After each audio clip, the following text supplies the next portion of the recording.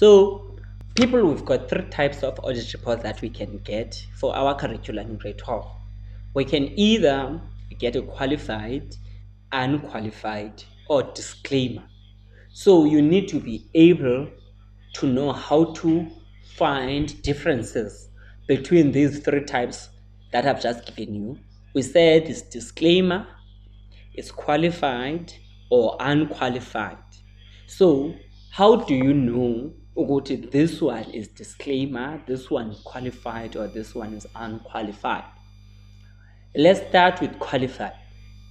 Qualified, people, it's a bad report.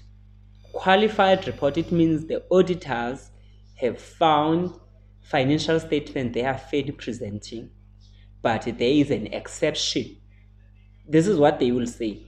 Financial statements fairly present except for maybe advertising, maybe water and electricity that was not unaccounted for, something like that.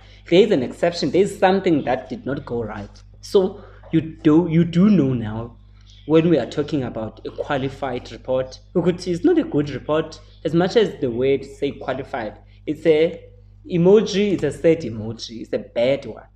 And then when we talk about unqualified report is a good report. The auditors will say financial statement fairly presents in all material respects. They will not give you any exception. They're not going to say anything further than that. Financial statement fairly presents in all material respects. They're not going to talk too much after that. Okay.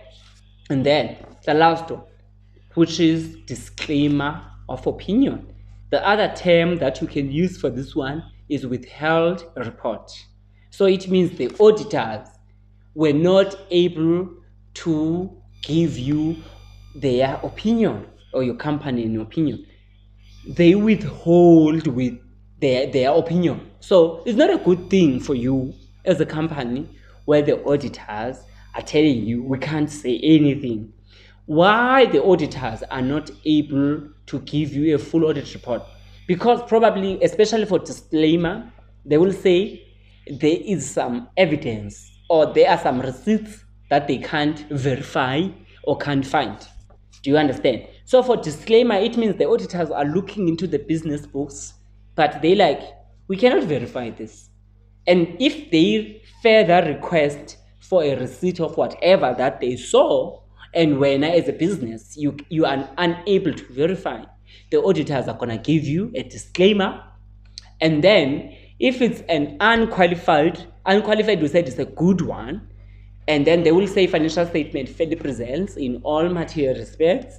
And the qualified, it's a bad report. They will say financial statement fairly presents, but except. So if there is a but or an except, it's wrong already. So